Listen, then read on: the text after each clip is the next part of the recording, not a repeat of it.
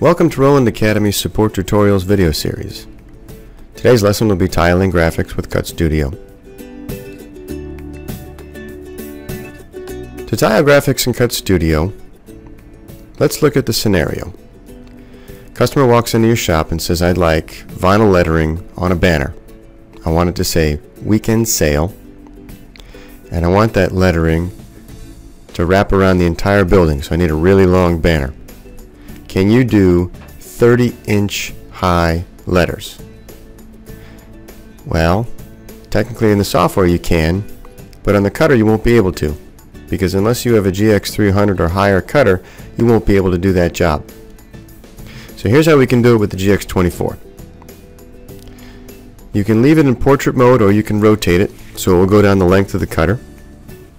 And in kind of setup, you want to make sure that you set it to the most maximum dimensions you can, so that we can get an idea of what kind of tiles we're going to use, because the cutter simply isn't wide enough to do the job all at once. So we have to break it up into sections. Let's see, it's not 10 feet, it's not 20 feet, and it may be just slightly under 30 feet. So that gives you an idea of how large this sign is, but we can do it in CutStudio. So we'll move our file to the origin, and you'll see that we have some extra space left over. We'll know exactly what to do with this once we start our tiling function. So tiling can be accessed under File, and select Tiling, and the tiling window opens up. To tile your output, you have the option to go up to 8 by 8. So for right now, we'll just try 2 and 6, and you'll see what we have are the cutting dimensions we selected in the driver. Since we don't want to do 2-foot by 30-foot tiles, we'll break it down. The size of tiles we want to do are more likely to be 5 feet by 15 inches.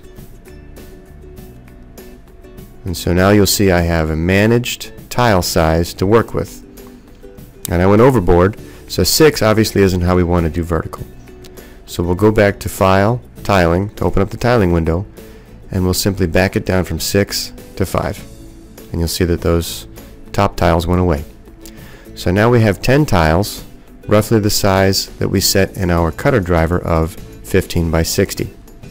And so now what you have is, instead of one job, you have 10 jobs.